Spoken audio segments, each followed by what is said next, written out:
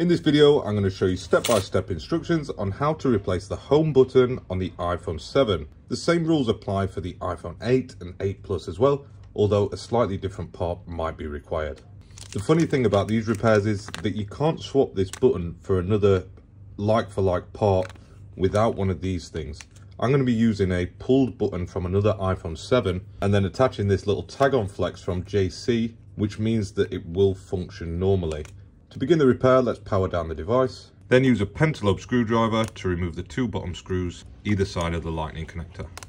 I'm going to take a single-sided razor blade now and create a small gap in between the plastic bezel of the screen and the chassis of the phone.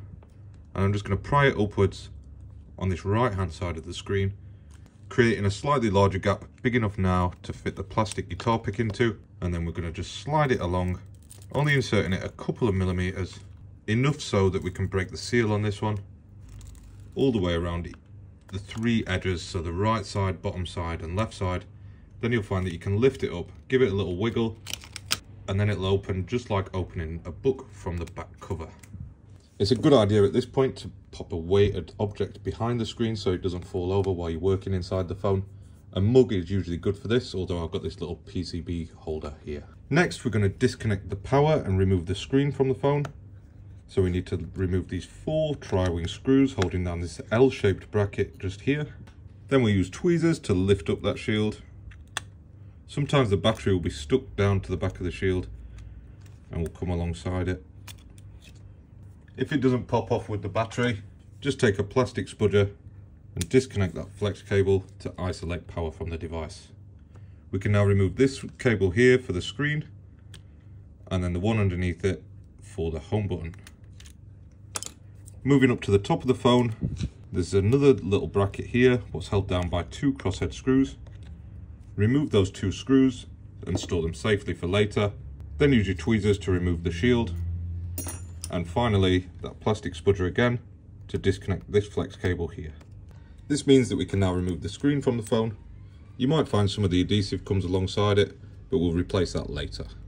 We'll put the chassis to one side now. It's a good idea to inspect this little flex cable here for damage, but I can see that there's no real damage to this one. It looks like the home button function has just failed on it. Now we're going to take the tri-wing screwdriver and remove the 4 screws that hold down the bracket for the home button. Store those safely for later. Now it's the tweezers again to remove the shield, and I always use the tweezers to disconnect the home button by just sort of prying on it like that. Because this flex cable moves around, it's a little bit awkward to sometimes get with the spudger. I'll use tweezers again to remove the original home button, and the easiest way that I've found to do this is to sort of poke underneath this little bent bit of flex cable here with one part of the tweezers so that we can get underneath it to separate it just like that. A lot of people use heat to loosen that up, but if you use the tweezers in the same way I've just shown you, you'll find that it's a lot easier and quicker to do. This is our broken home button, so we're going to discard that now. Like I said at the beginning of the video, if we just plugged a new home button into there, it wouldn't work, especially if it's a pulled button. So what we're going to do now is remove this back plate from the back of the screen, and that's held down by 6 more tri-wing screws on either side of the screen. So go ahead and remove those now. And don't forget, if you like repair content just like this, make sure that you subscribe to the channel for more. With those 6 screws removed, there's just one more crosshead screw up the top here, holding that shield in place. Remove that now. It is stuck down in this area here, so I'm just going to use the flat part of my spudger to get underneath that bit and disconnect it without damaging any of those important cables for the display. We can remove that shield and get it out of the way now. Now, this may look a bit destructive, but what I'm going to do is take some little cutters and I'm going to cut this little flex cable off just there because we don't need that part anymore. And then the same with the other side of the home button flex. So that's this part here. We're just going to cut it off like that because we're going to install a fresh cable where that one was. So this is the JC universal return cable, and it's this one specifically for the iPhone 7. Like I said before, you can get them for the iPhone 8 and 8 Plus models as well as 7 Plus. It comes with this little chip, and this is the important thing, this chip here, and that's what sort of reprograms it. Peel off this little backing sheet what comes on them.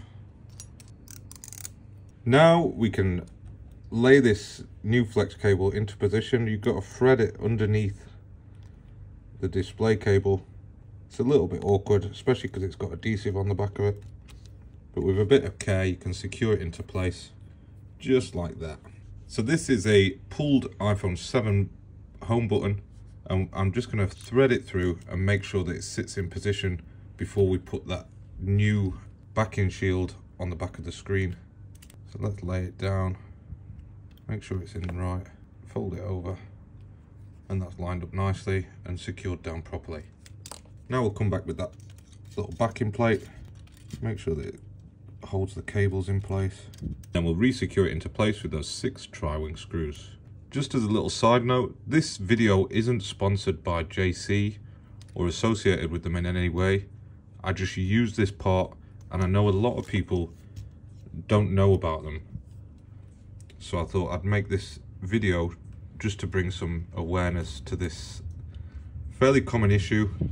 I know it doesn't resolve the Touch ID not working after replacement, but it does mean that you get the best functionality of the home button after replacing it. With those 6 tri-wing screws in place, there's just that one crosshead screw up in this top area by the ear speaker, and then we'll go back to the bottom now, replace the shield that holds it down, and the 4 screws.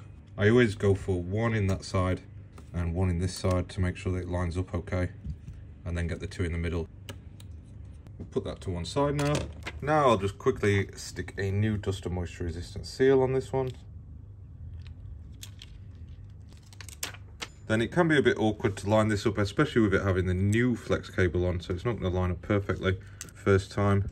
But offer up the cable and secure it down with your finger once it's lined up, followed by the display cable, and then finally the top flex up here for the ear speaker and front camera.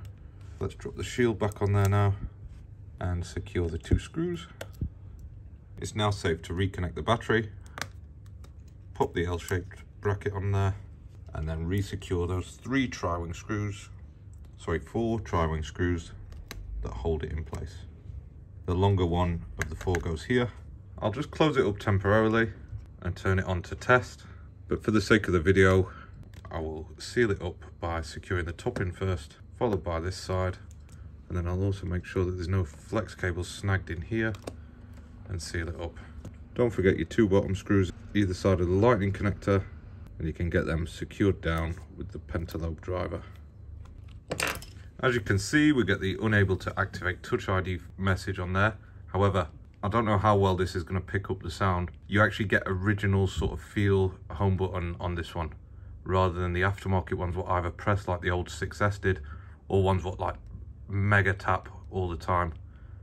But this one functions perfectly. Thank you for watching, and see you next time.